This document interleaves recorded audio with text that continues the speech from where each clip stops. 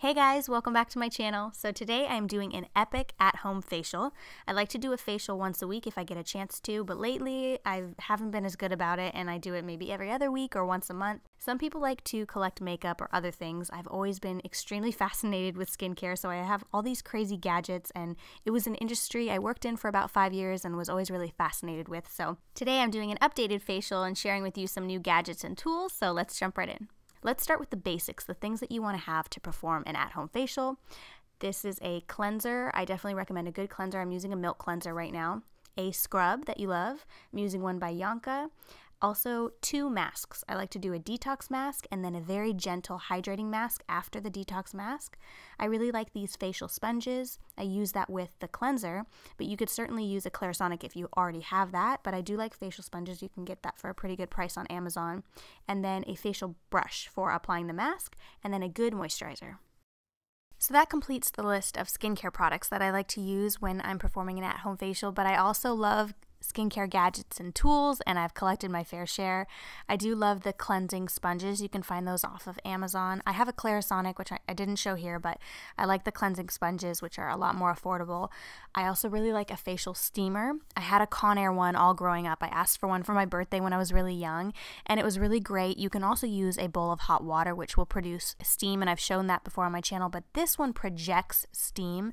It's very similar to what they use when you are getting a professional facial. So I love that one.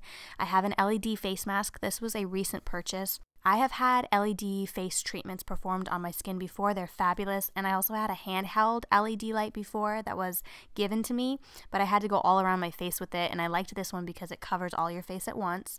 And it has different lights. So it had the green for hyperpigmentation, blue for acne. It actually has a few different colors that have different effects on the skin, but I'll talk a little bit more about that later in the video.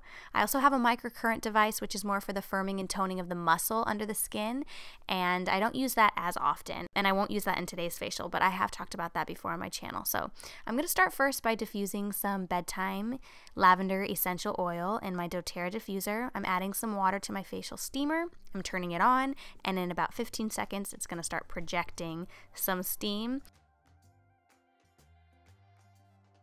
I'm going to wet my sponges and get those ready. They're going to puff out a little bit. I'm going to put a headband in my hair so that I pull my hair back. And then I'm going to begin by cleansing my skin with a cleanser.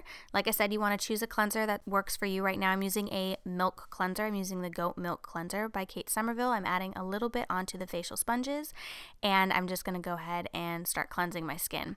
Now, the difference between an everyday cleanse and an epic facial cleanse is today I'm cleansing my skin directly over the facial steamer. So the facial steamer is projecting the steam, and I am far enough back that it's not burning my skin, but enough that I'm cleansing so that the steam is over my skin. And generally when you're getting a facial, they do project steam on your skin while they're cleansing and exfoliating. So I'm starting by cleansing, and then I'm going to wash my face with lukewarm water. Then I'm going to move on to a scrub. Right now I'm using the Yonka scrub. I'm actually almost finished with this scrub.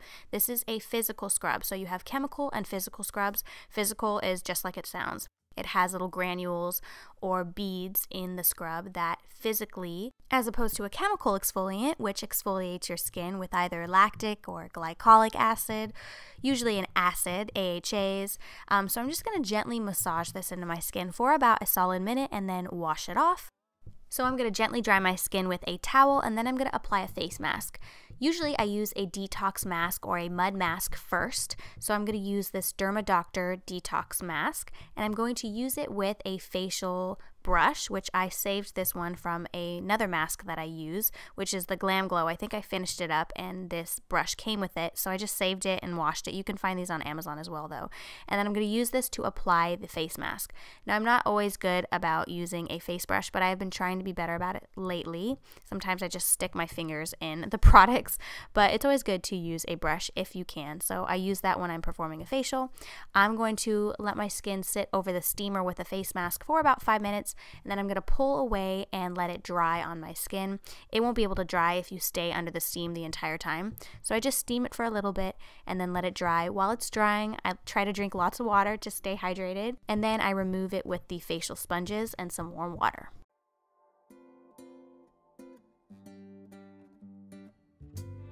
This next step is optional, but I like to layer masks. So after I use a detox mask, sometimes I like to use a hydrating mask, a very gentle rose mask like this one from Fresh. It smells really nice and it's just kind of leaves your skin really refreshed and hydrated. So I'm going to apply this with the facial brush that I cleansed and use this on my face and neck. Let it sit for about 15 to 20 minutes and then remove it with some warm water and the facial sponges. And that pretty much completes the treatments that I will perform. I'm going to just dry my skin off with a towel and add a little bit of moisturizer and lip balm. I'm using the same moisturizer that I use every day and lip balm that I use every day, but I like to make sure I keep my lips and skin hydrated, obviously. And then next it's time for the fun part, which is whipping out one of the gadgets that I choose to use on whatever I'm feeling for my skin. So tonight I'm using the LED red light. So the LED red light produces a wavelength outside of the skin damaging UV range that we normally fear in tanning beds and things like that. In studies performed by NASA, it was scientifically proven to be effective in healing the skin, so many expensive spas charge a lot to perform these treatments. So I got this on Amazon. I use it as often as possible, and sure, I look a little crazy, but it makes a huge difference. I use the red and white light in combination as often as possible. So that's my idea of an epic facial. It might be crazy for some people, but I love it. Hopefully you guys enjoyed this video. I wanted to share it with you. If you like my channel and my videos, please be sure to subscribe to my channel. I do new videos every week. Check out my other videos, and I also have another channel, and I'll see you guys very soon.